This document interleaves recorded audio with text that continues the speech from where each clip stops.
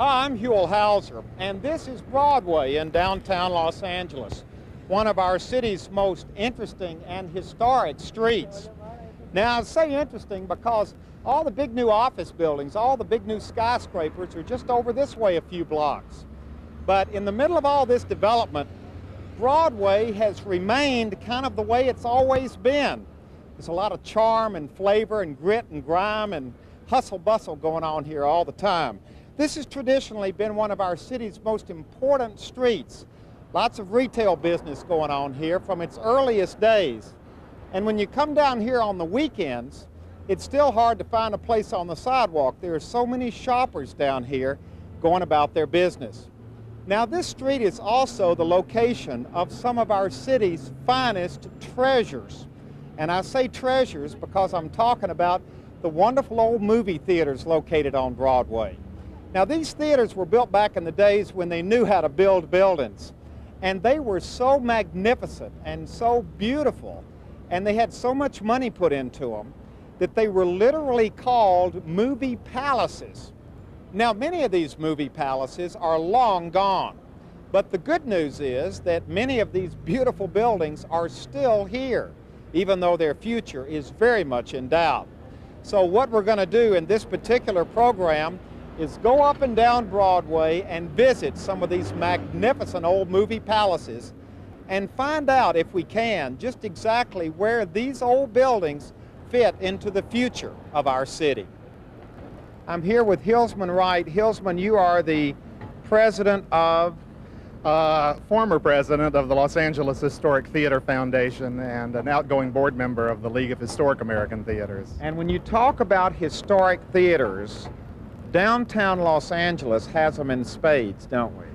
We have one of the finest collections, not only in this country, but in the world. Really? I think only New York and London have more historic theaters this close together. Now, these theaters were built when? From about 1910, when the entertainment district moved west from Main Street over to Broadway, until the last one on the street was built in 1931. Okay, now we're on 9th and Broadway, and the first one we're looking at is United Artists. Right, which was always considered too far on the far end of Broadway to do much business. But it did quite well when it opened in the late 20s. It was Mary Pickford's theater, and it's an extraordinary theater. And how is it being used today? It's one of the happy spots on Broadway. As Dr. Gene Scott has restored it, is using it on Sundays as a broadcast center for his program, so it's seen all over the world now. Okay. Now, you pointed out this other one over here, That's the Embassy Hotel and Auditorium.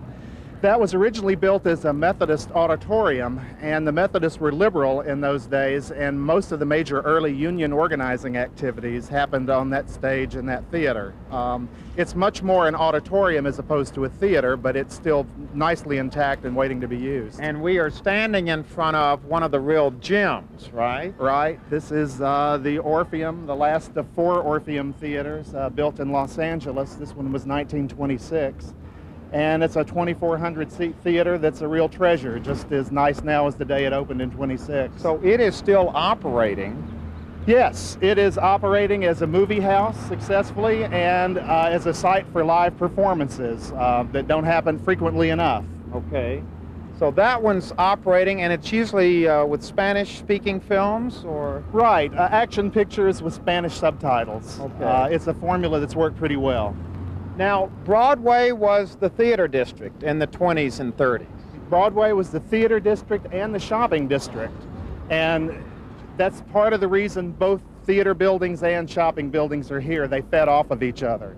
So we have the May Company, Bullock's in the middle of the block, and the Broadway down at the end. So this was, what building? This was the May Company. Oh, this was the May Company right over here. And when it was built at the turn of the century, it was the finest department store building west of Chicago. It was huge, over 1 million square feet. Well, it's still a beautiful building. Take a look at it. It is absolutely wonderful. Great architecture. Tremendous architecture, but something else that's very important in cities now is wide open spaces on the inside that are just waiting to be converted to other uses. So you mean it's sitting there basically empty now? There is a retail on the ground floor and some upstairs garment shops, but for the most part it's an empty building. And here we are at the Rialto Theater, which I guess was another fine theater? This one was a small theater Sid Grauman built, and he had orchestras. It was a gag orchestra kind of place. Kay Kaiser and his College of Musical Knowledge might play here. And look at it now. It's totally gone. Well, not totally gone. We landmarked the marquee, and there is a box office, believe it or not, behind that clothing there. Right here? Yeah. You can see the spelling. There's a box office back there. Do you run this place? I sure do, yes. Well, where is the box office? Well, we have clothing over here right now, but So you've got we it used to sell tickets here. covered with clothing. Oh, yeah. But under, can we look? Yes, please. Small place. Well, you're operating in what Yes. was once a fine old theater. How do you feel about that? Well, everybody, I guess, you know, what do you call it? Everybody come and take pictures here, you know, all the tourists come down here. Yeah, we get a lot of tourists down here. A lot of people wanting to see the old theater. Oh, yeah, they come and they touch the marbles down here. Yeah, They it's work of touch art. the marble? Yeah, they sure do. Well, there's not much left, just the marquee and the Oh, yes. ticket office, which is all covered up. Yeah, well, you know, we have to sell clothing too, so there's nothing I can do. Well, nice to have met you. Thank you very much. We'll continue our tour. So this has been adapted. Well, you know what happened is the interior has essentially been bulldozed down to the bare concrete walls. So there really is nothing left of the auditorium at all. Now, what about this? This is the Tower Theater. This is the Tower. This is S. Charles Lee's first theater. He was a very young man in his late 20s when he talked Gumbiner into letting him build it for him. It was to have been designed after the Paris Opera. He wanted a lobby that was marble and crystal and gold and gilt, but he also had a very long and narrow lot. He wanted real estate space. So what you have inside is a very grand lobby with a stained glass window, feels very much like the Paris Opera, but this long, narrow auditorium that seats about 1,000 on the inside. But it's closed up. It's been closed up for 5 or 6 years. What's in there now? Nothing. It's used primarily as a film location. Mambo Kings was photographed But I here. mean, it's been gutted, or is it still in its original? The seats have been taken out of the orchestra level. Most of the light fixtures have been removed, but for the most part, it's all there, just waiting to find another life. Is this the one that when you're driving down, you can see the...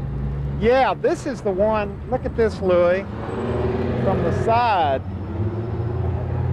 The architecture of the side of this building is spectacular. Look at that.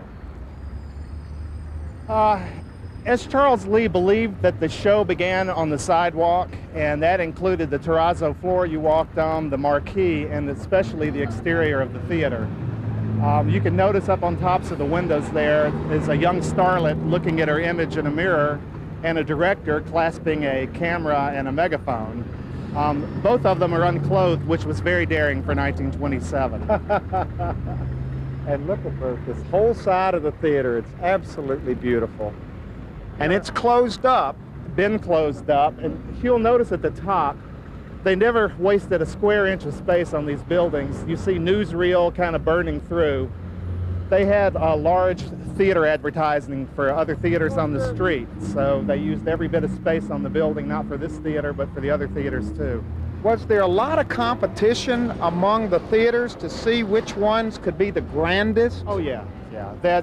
It was actually what bankrupted a man down here. Mr. Gumbiner, who built the Tower, also built the Los Angeles.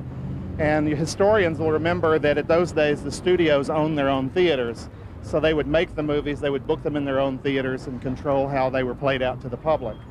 Gumbiner believed that he could make a theater that was so elegant that it couldn't be ignored and that they would be forced to put their products in his theater.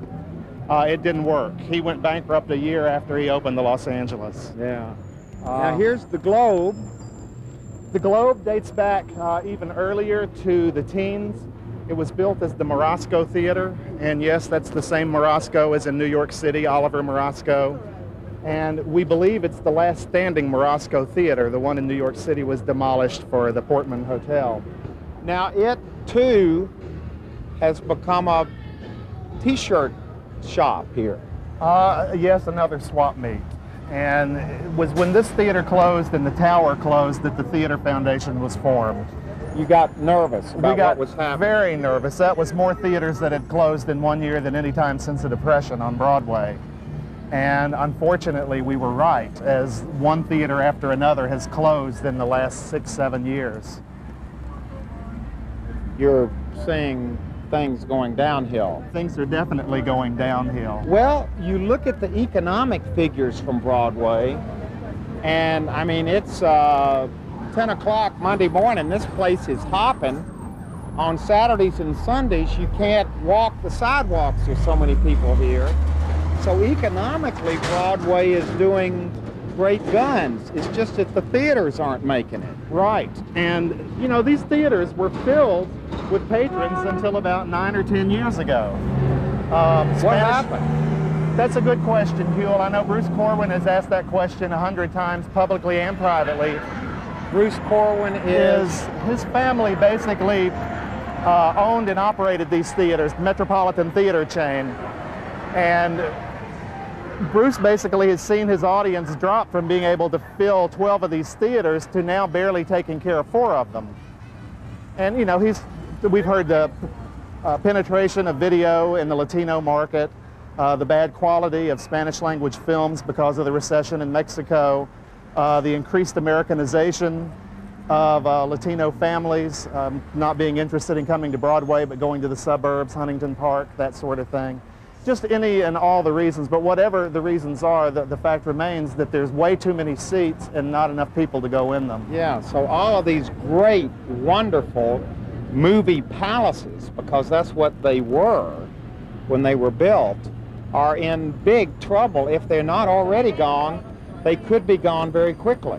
And they could be gone unless we can wise up and find some other ways to use them. And that's why the Theater Foundation has been working so hard, the Conservancy's working so hard, is there are a lot of alternative uses for these buildings that haven't been tried yet. Okay, now wait a minute. We're right across the street from the State Theater. Was that one of the old ones? State's 1921, I believe, was MGM's Lowe's State, where all the major films played. It's 2,400 seats. It's the biggest theater remaining down here. There are 2,400 seats behind that little marquee? Yes. Because when you walk by here, you would almost miss it completely. Well, if you'd walked by here a few decades ago, there was another marquee on 7th Street and another entrance. This has always been such a successful theater, they needed 2 box offices to take all the money and get all the people in and out. 2,400 seats in the State Theater. 2,400. Now, it's still going. You got Beverly Hills Cop and Dracula. Is that in Spanish subtitles? No, I don't believe they are. I believe these are straight-on, first-run kind of showings. English. Yeah. Okay, now here's the old Clifton's Cafeteria, which was another landmark place on Broadway that did a big business. And it still does a big business. Yeah. It's part of what I call the theme park aspect of the street. I mean, where else can you go in and get a great lunch for less than $5, have a waterfall cascading down by you while a buck is standing in the corner in the middle of a bunch of trees? It's, talk about out of Disneyland. Well, look at all the people. The place is bustling. I interrupted you a minute ago when I saw the State Theater. You were talking about coming up with ways to use these theaters to make them work. Well, Huell, it's, you know, over 200 of these theaters in cities all over the country and Canada have been brought back to life. Many times in neighborhoods that were far worse than Broadway ever dreamed about being. And the way it was done, basically, was to put things on these stages and on the screens that people wanted to see. Things that they couldn't get anywhere else. Obviously, if you can drive 5 minutes to see a movie in your neighborhood, there's no incentive to come down here for 45 minutes and park and deal with all of that. So really movies, while they should be a part of the future of this area, are not going to be it. That's not what's going to get people back down into these theaters. So we think it has to be live events.